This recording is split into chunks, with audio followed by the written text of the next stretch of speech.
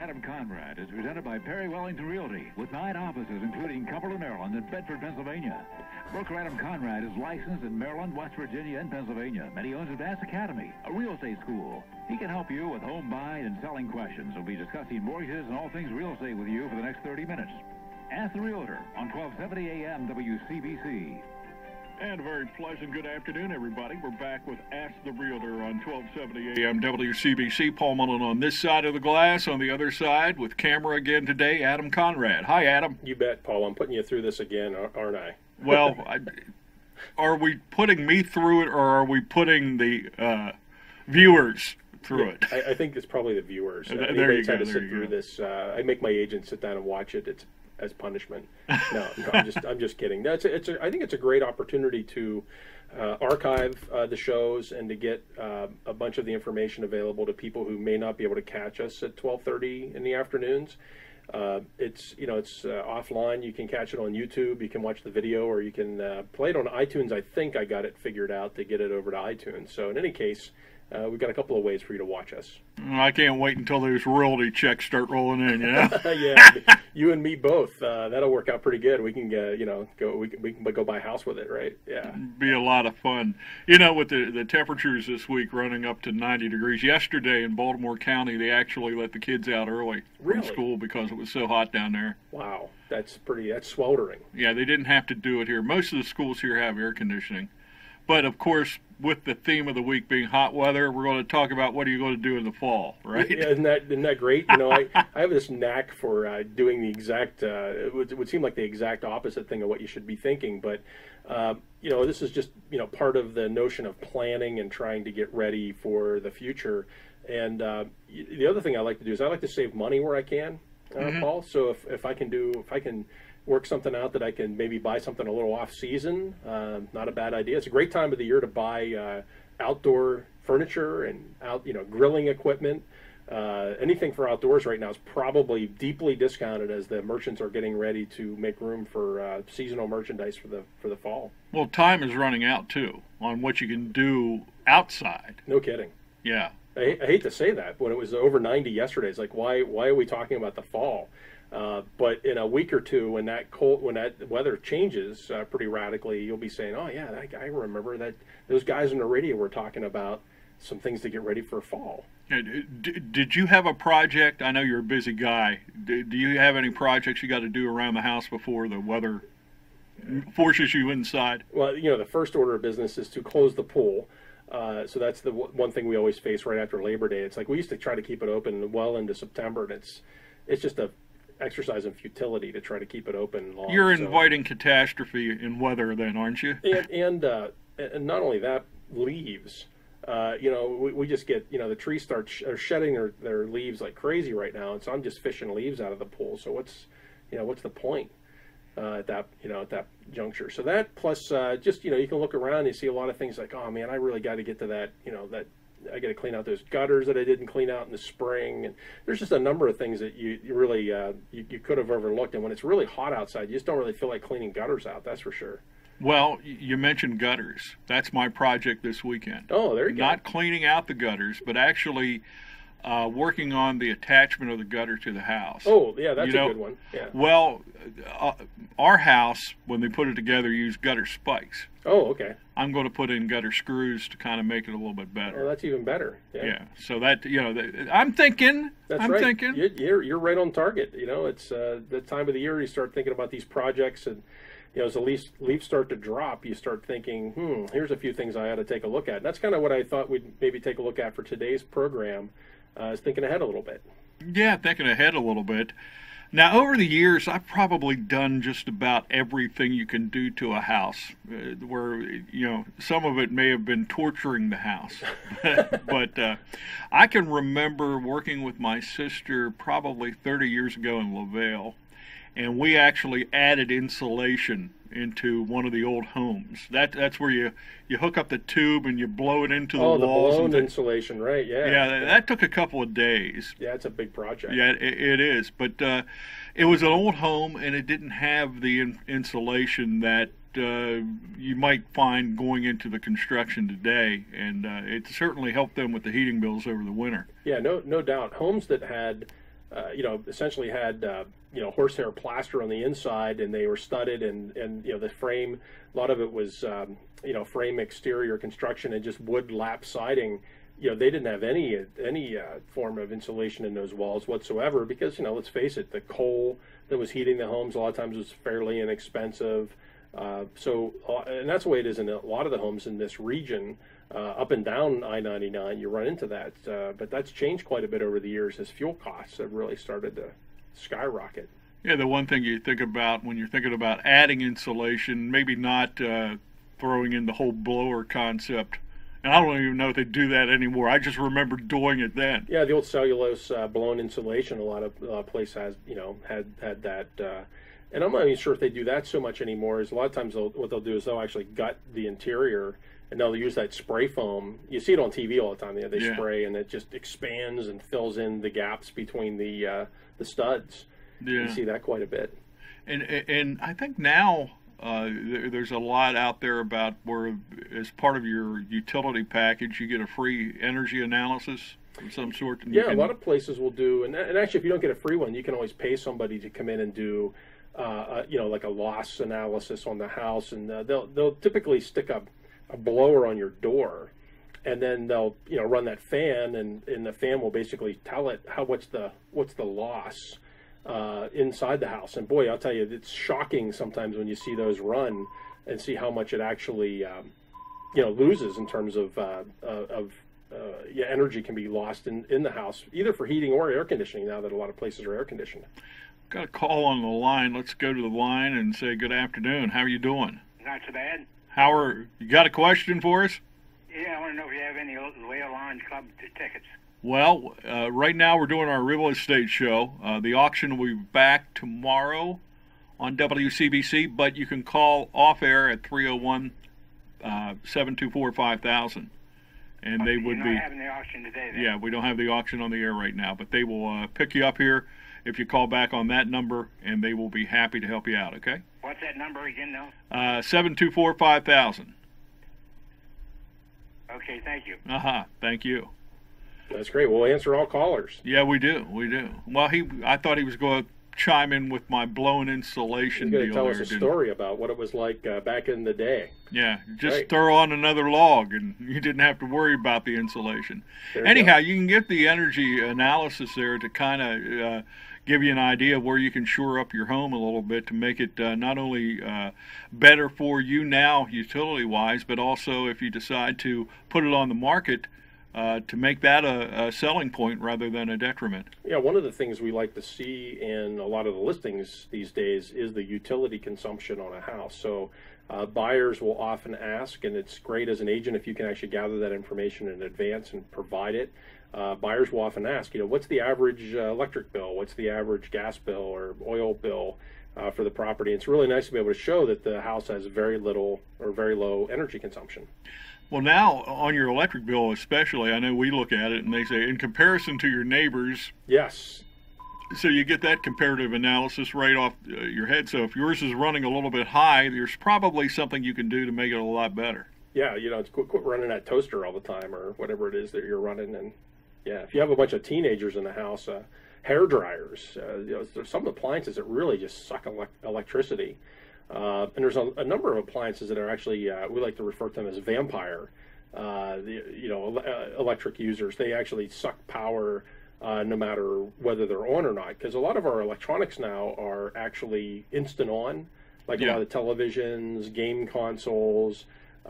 If you have something that has a lump in the line, that causes that to be sucking power all the time. Right, and here's one that a lot of folks overlook is their cable. If you've got one of those cable converter boxes from the local cable company, those things actually use a lot of power as well. A lot of folks don't realize that.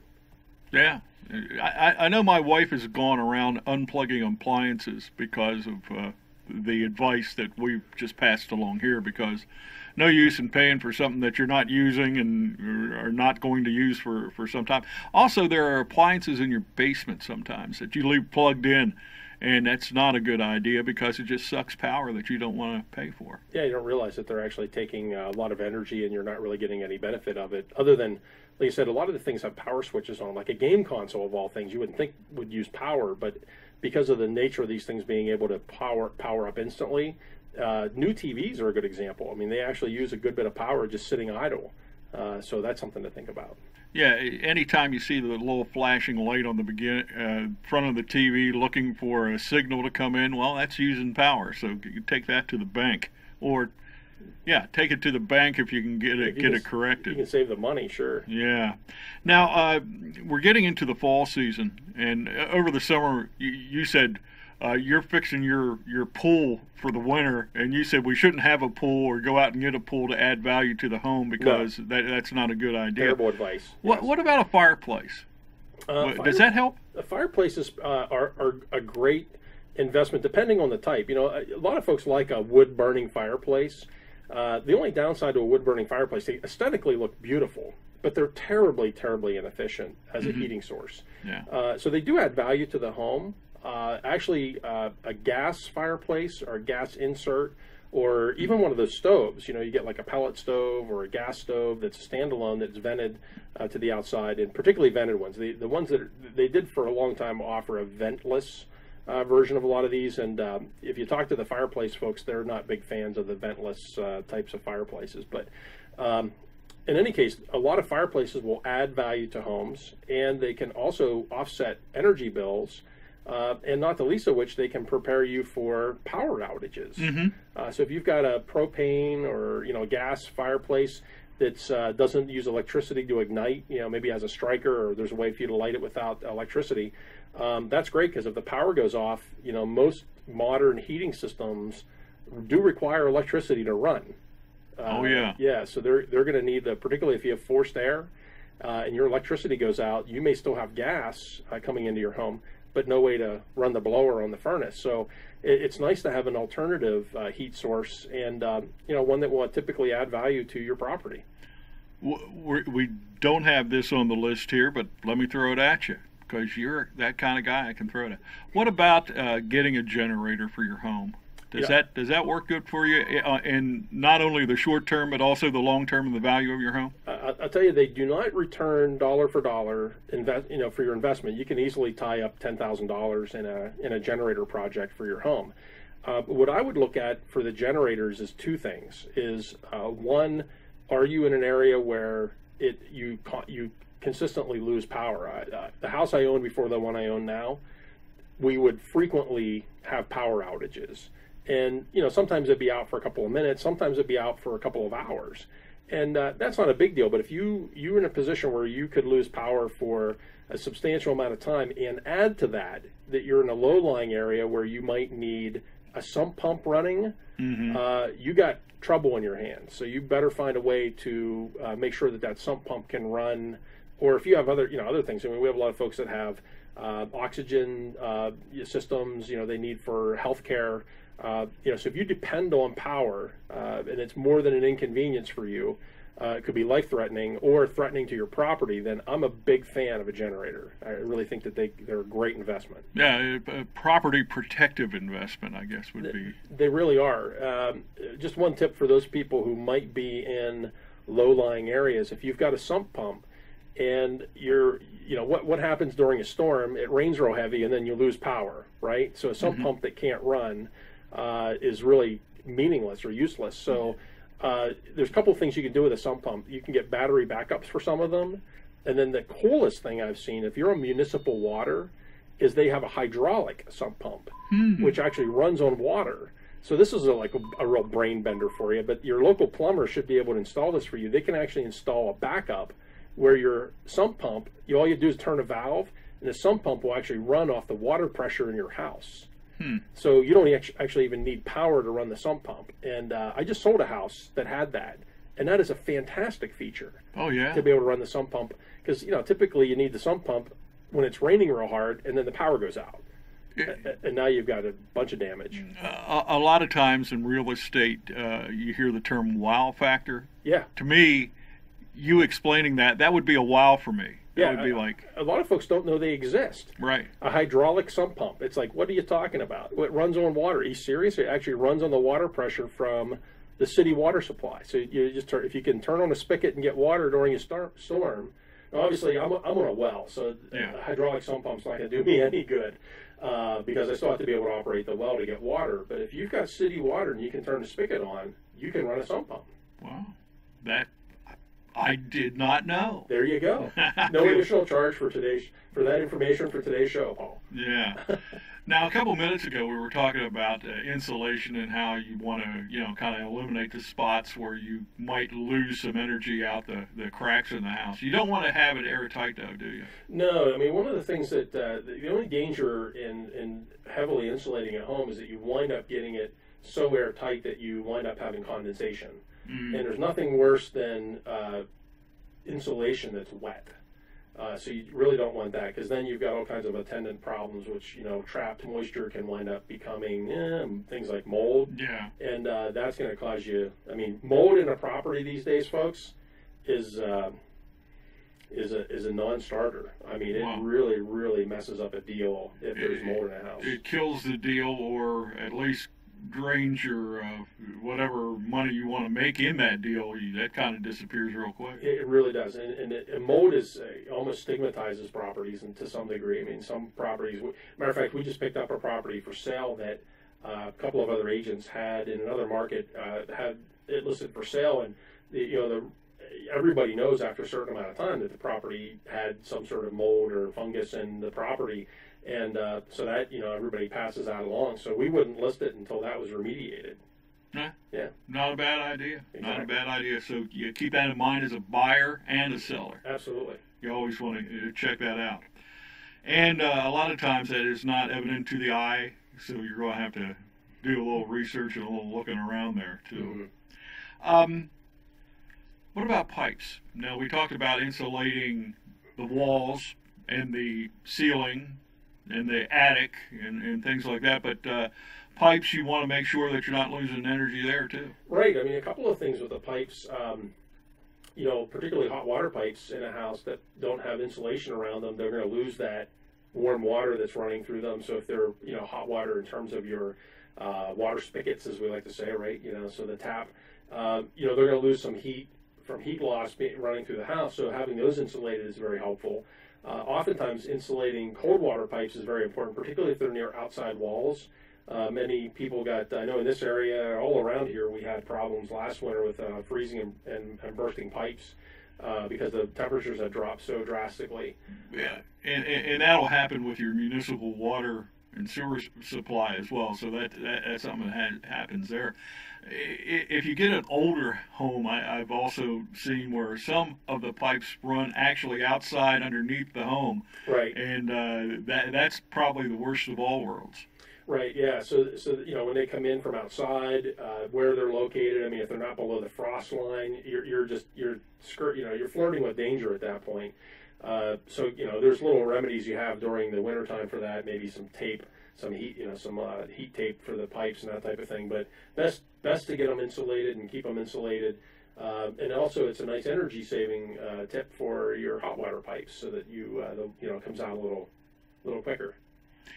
The other thing that you might save money on is dealing with a contractor over the winter when they might be slow. If starting in spring, they want to go gangbusters and get all that outdoor work in. But if you can get a contractor booked in the winter, you might get a better deal. Right. Approaching a contractor and letting them take your project on their schedule. Say, look, I've got an insulation project I'd like you to do. Whenever you can get to it, and price accordingly. If you need it done in a hurry or on a tight schedule, oftentimes you'll find that your price is going to be different. So it's always good to see if you can plan and maybe negotiate a deal based on their availability. So that's not a bad idea. What about some things we can do to help out the value of the home? Maybe not take much at all to do, but actually does a good job for you. Yeah, and I always like to talk about things like this because, a lot of folks like to tinker. Like you said, you've done just about everything to a home. Yeah. Some folks like... Except burn one down. Yeah. Okay, you're off the hook on that one. Yeah, I haven't done that yet. So, one of the things you can do, a lot of folks like to go to home improvement stores and come up with home improvement ideas and hobby, do-it-yourself things around the house.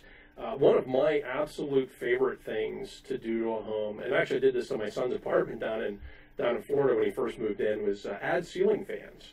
That is absolutely one of my favorite things to do. Is because a lot of folks, they have a light in a room, but they could really use a ceiling fan. And if they have a light fixture that's supported in a way that we can put a ceiling fan in easily, again, not all light fixtures can support a ceiling fan box, so be careful about that. Yeah. But if it will support it, that's a great thing to add. It adds value to your property. It can reduce your utility bills, and frankly, some of these look fantastic. I mean, they really add to the decor of a home.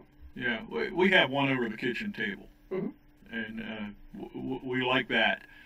We've thought about doing one in the living room. We haven't gone that far yet. Is there a rule as to there's too many fans around here? No, I think fans, you can get away with putting fans just about everywhere.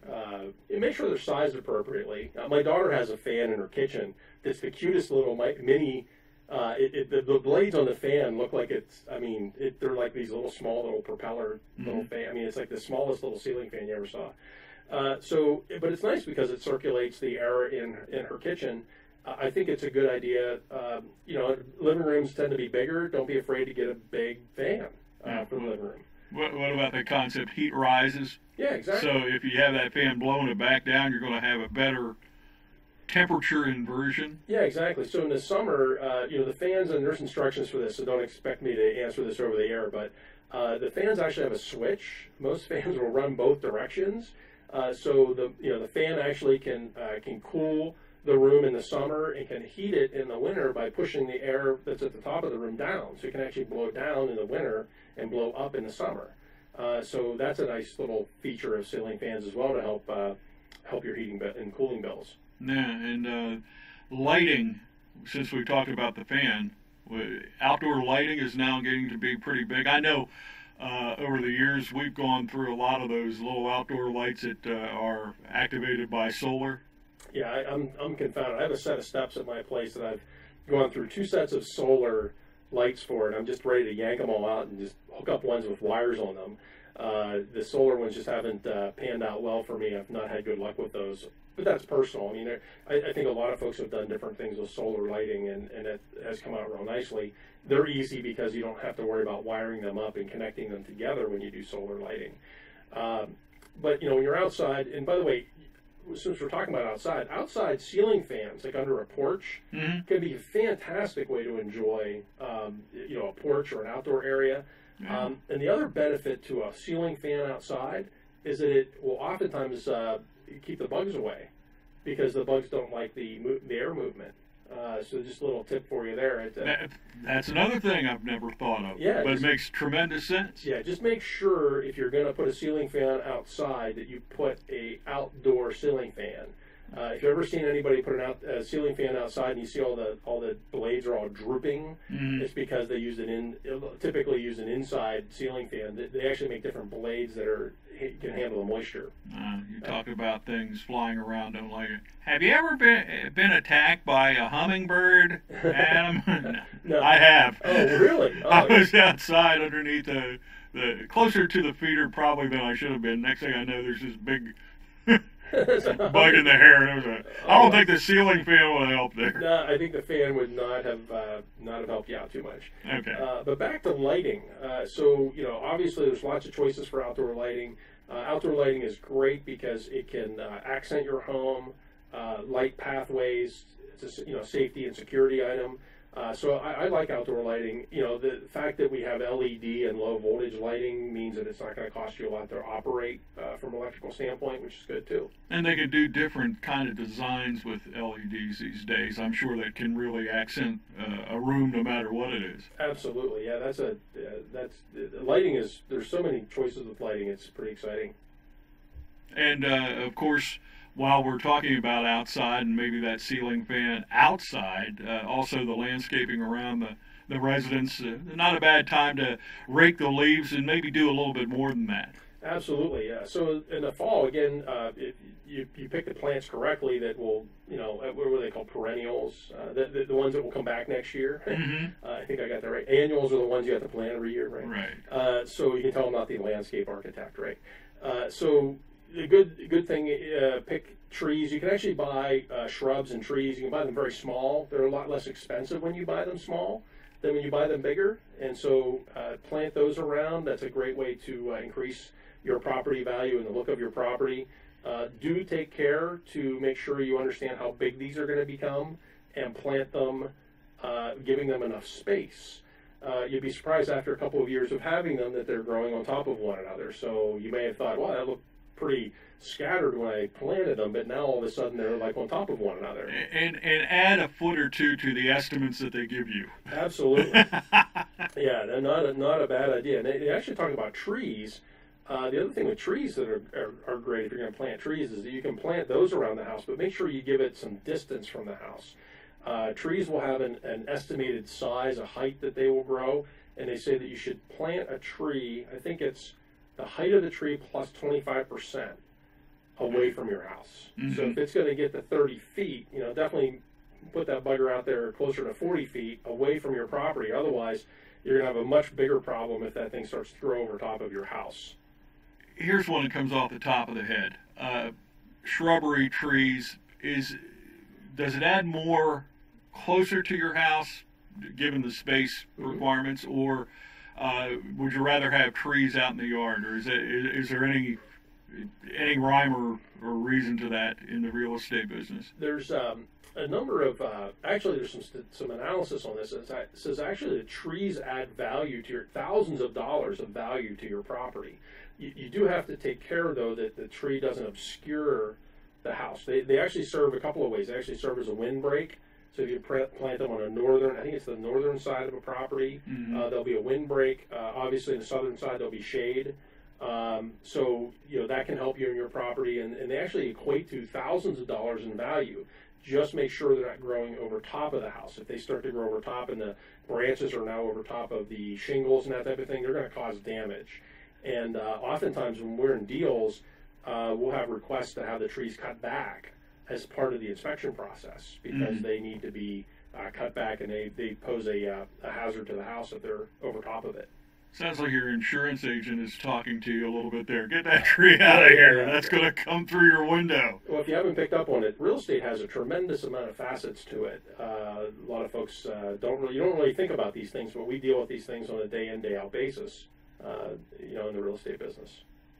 Program is Ask the Realtor. We do this on Wednesday at 12:30 on 1270 AM WCBC. Adam Conrad from Perry Wellington Realty is our expert. Adam, how do they get a hold of your firm and how do they get a hold of you? Yes, I usually have a paper here nearby for the phone number. It's a 240-979-4660. You can see us on the front page of the Tribune, the Times News. I was talking to the Tribune. I was talking to a guy from Johnstown before I got here. Times News on Cumberland on Wednesdays. We run a little banner ad across the bottom with our 4.5% commission highlighted. Okay. And, of course, your number? Yeah, if you need to get a hold of me directly, I answer my phone. The number is 814-934-5246. And you can watch this program on Adam's website. Yeah, we have a link on the website, and it'll take you out to YouTube. You can watch this and listen. Okay. Well, we're looking forward to next week when we'll talk about another exciting topic on Ask the Realtor on 1270 AM WCBC in Cumberland, Maryland. It's coming up on 1 o'clock.